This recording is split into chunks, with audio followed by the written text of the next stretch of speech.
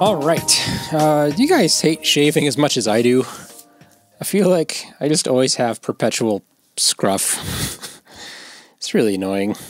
Anyway, welcome to another edition of Do You Know This Move? And today, again, all these moves are awesome, so you need to watch all these, clearly. But today's situation, I've got a little bit of a black setup that looks like this. And this is probably a situation you've been in before, or at least your opponent's played against you. Your opponent has a Shamari enclosure, and there's a couple ways to deal with this as white to get in there, or at least ask for something. The most common ways are here, here, and here. Sometimes you can even play the 3-3 directly, but usually that's a ko unless you have some sort of outside help. So anyway, those are sort of the moves you can use to mess with the corner after black is enclosed this way. And today we're going to look at this one. And there is the simple variation, which is not the Do You Know This move. I'm going to assume that most of you have seen something like this before. Here or here, depending. Where basically white makes kind of a, not quite a completely safe group on the outside, but gets some strength for a base on the outside, and black just nails down that corner. That's a pretty standard Joseki. But the one I want to look at that's more severe is this one. And so this move's almost always played with its follow-up, which majority of the time is here. And so it's really these two moves that are making the today's episode. Do you know this move? Do you know this shape? And so this is what we're going to go over. If you've never seen this before, that's fine. You're going to learn a very, nice trick in your arsenal. They'll pay dividends, because this is happening a lot. This attachment is very popular right now, and this is the most severe response to it. So if you haven't seen it in your games, you will. Just play more Go. Anyway, before we get into that variation too far, I want to take a look at what happens when white just pretends to take the corner. Normally black will descend here, and this is very deadly. Without any outside support, white's going to suffer here, possibly die, and get very little compensation for it. When white plays here, white can do all these things, but no matter, I think the best move for white is actually this one, but it doesn't matter, this is still locally dead. And I think, is this the best move to kill? Something like this. You can still see that it is still dead. Now, there are some potential cuts and things. So if you're not completely, if white has any help on the outside, these cuts can come back to haunt black. But locally, it's a dead shape. So everybody has to be super careful. Okay, so keep this in mind.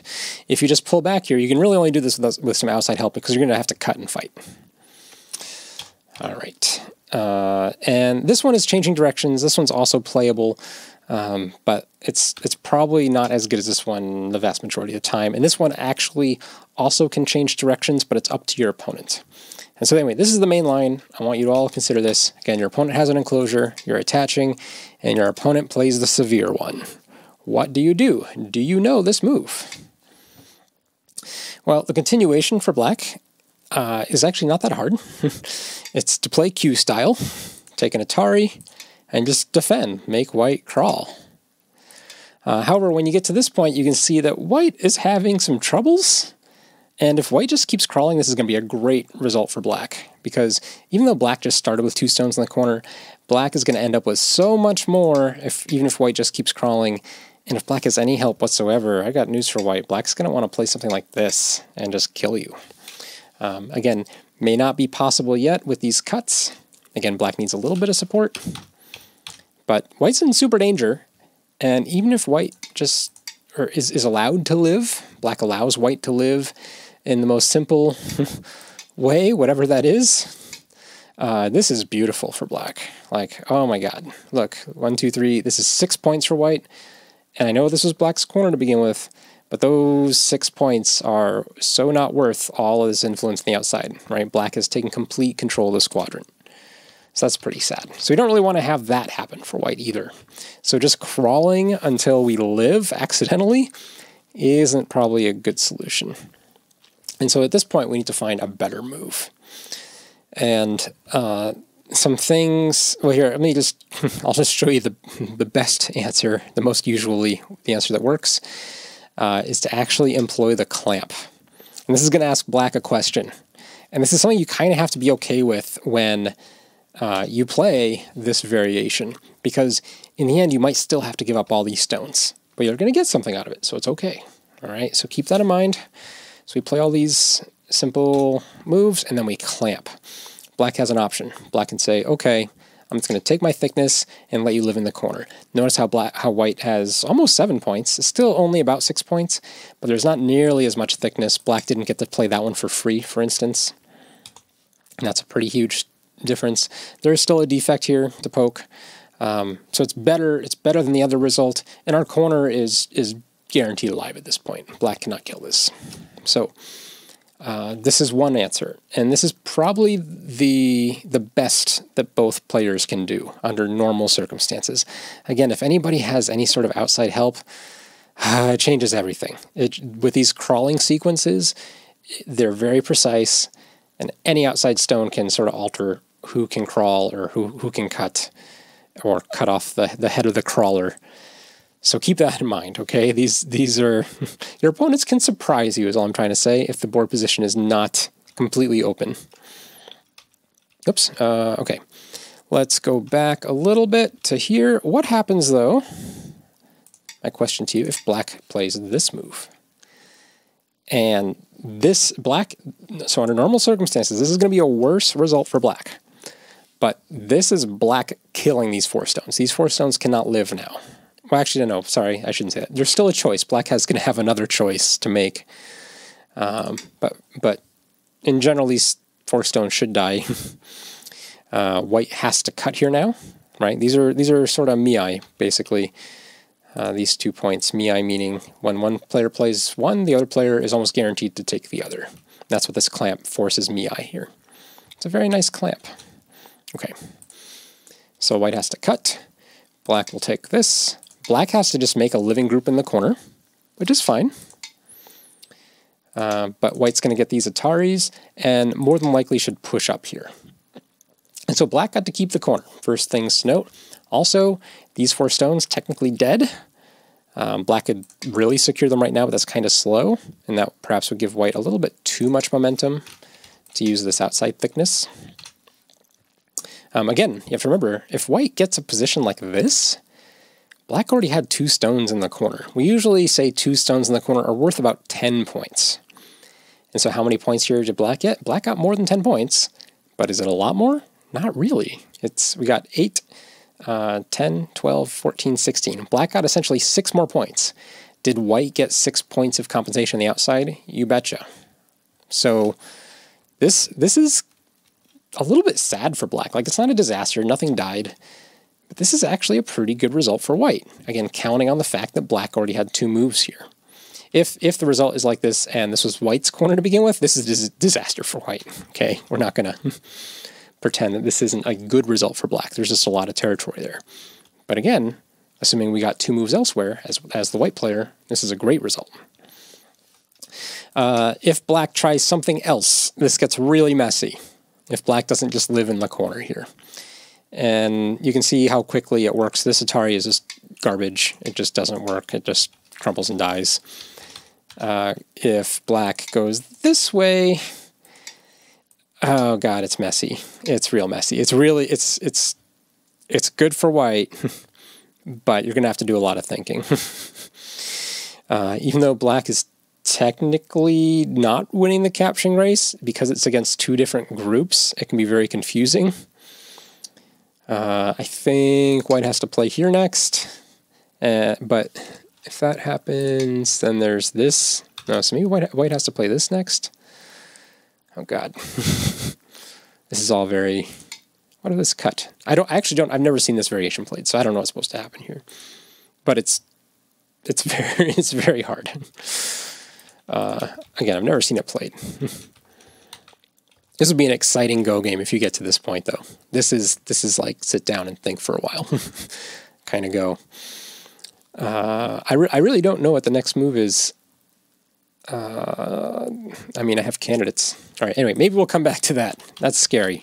Had not prepared for that variation. That is a scary mofo. Okay. You can do your homework. You can go read that out. It's really good homework. Anyway, not really in the wheelhouse of a do you know this move mini lecture. Again, going back to here, let's review. The most common response is here. And crawl and clamp. If you can get this far, you're doing great. Like as far as I'm concerned, you know this Sibicky well enough to play it. This is sort of like the key move for white. Now, there are some other responses for black here. Black doesn't have to take this Atari. But the good news is they're not very hard. And so perhaps the second most common answer for black is to actually just connect. Just keep all the stones strong. Prevent any cut. Again, not a hard result for white. It actually kind of transposes a little bit. You play a tiger's mouth. There's this Atari. If black comes this way, that's great. You go this way. And even if black is strong over here, you still might be in trouble. But you're getting out. And if you get out far enough, you might actually be able to harass this a little bit, or harass the shape, or harass whatever's over here. So white's not completely safe. This is kind of how black would force you to run, but it doesn't really feel like you're running from a super weak position either. At any point you can play here, and if black really, again, doesn't want you to have eyes, can play something like this, and you can ask again, hey, can I just live? Black says no. You have a guaranteed eye, and black's shape is a little bit thin here, right? So when you run out, you might be able to take away something. So just be aware. When black plays this, black is asking you to run under normal circumstances. Of course, if black plays something like this, you can just make a base, basically, and everyone's a winner, especially white, because this was black's corner. Let's see, other variations. This one you should never be scared of as white. Basically, even though black is playing the most severe move possible, right, making this cut directly, black is giving you all sorts of free moves. And there's actually lots of ways to use this. They are scary. They're not actually easy, but this does transpose to a well-known Joseki that occurs like this. When white plays this triangle, black comes here, white wedges, and Atari. It's the same position. So it's not a completely unknown position. You just have to be aware this usually ends with white taking some stones on the outside on the left and black retaining the corner, but there is some Aji involved here. And I think this is, I haven't played this in a while, I think this is the sequence. Maybe.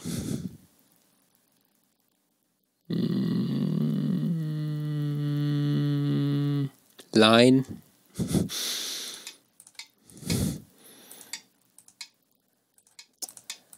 Not quite. Oh no, there's a push here. There's a push here first, yes. And then white makes shape somewhere like this. And so this looks really good for black, and in fact, it is good for black. But if black wants these stones, you're just going to give them up under normal circumstances. You could even threaten a ko, and again, make shape way out here. This territory isn't as big as it looks because there's so many black stones there. It's still sizable, but white does end up with some sort of safe and powerful position on the outside. Again, there are some variations here. I'm actually not sure about that extension in that Atari, but the ending shape was right, so I'm somewhat confident this is a variation since we got to the right place. I know this is how it ends. So anyway, be aware that this is also a severe way to play. This cut is playable for black as well, especially when black just wants the corner and doesn't care about what's not going on the left. If black truly doesn't care, then this is a fine choice. But again, this is by far the most common and usually the best result. It gives black the best options. So anyway, there you have it. Did you know this move? And if you did, fantastic. And if you didn't, and I suspect most of you haven't, just given how much there is to learn at Go, do add this to your repertoire, because especially in the age of robots, these Shamari invasions, Shamari referring to the corner enclosure, need to happen a lot, right? This is a very common position in our current state of Go. And so you need to know all the different ways you can harass this. And again, this triangle point just being one of the most common. And if you're willing to play this, well, then you have to know this one. And furthermore, you have to know this one. And if you know those three things, you can totally play this variation and feel pretty safe and confident about it. Like I said, there's some fuzziness, there are some hard parts, but you might just have to read those when you get to them. Anyway, they occur in such a small percentage of games that I wouldn't worry about it too much. So there you have it. Did you know these moves? Come back for more. I really appreciate all the positive feedback that you guys have been giving to these videos. So I thank you. I just want to say thank you for all the messages and YouTube comments I've received. All right, thanks. Happy going.